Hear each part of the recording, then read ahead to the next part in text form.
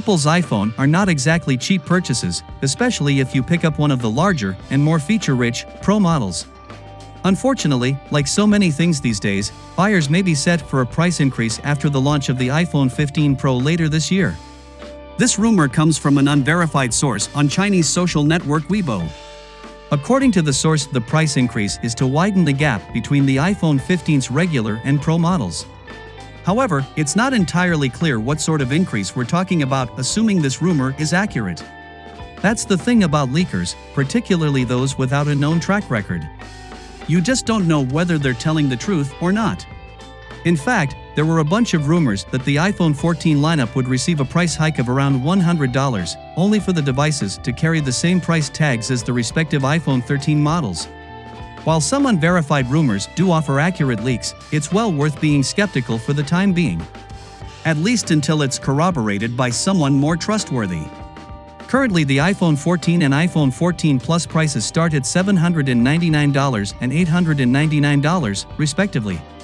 Meanwhile, the iPhone 14 Pro and iPhone 14 Pro Max start at $999 and $1,099.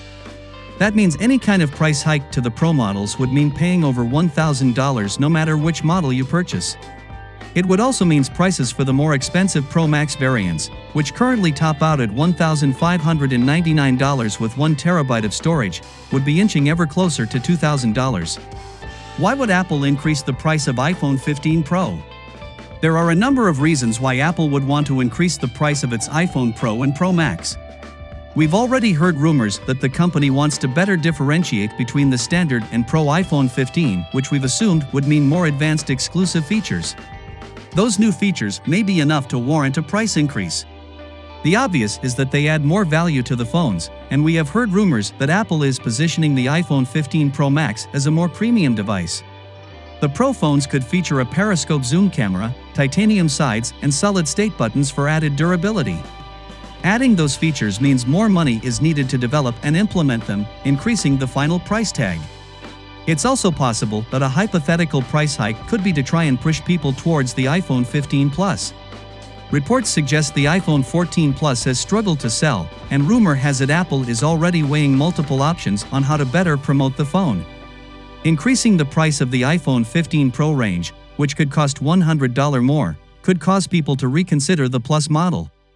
Then again, one recent rumor has suggested a price cut was being considered. This is all speculation right now, and there won't be any answers to our questions for some time.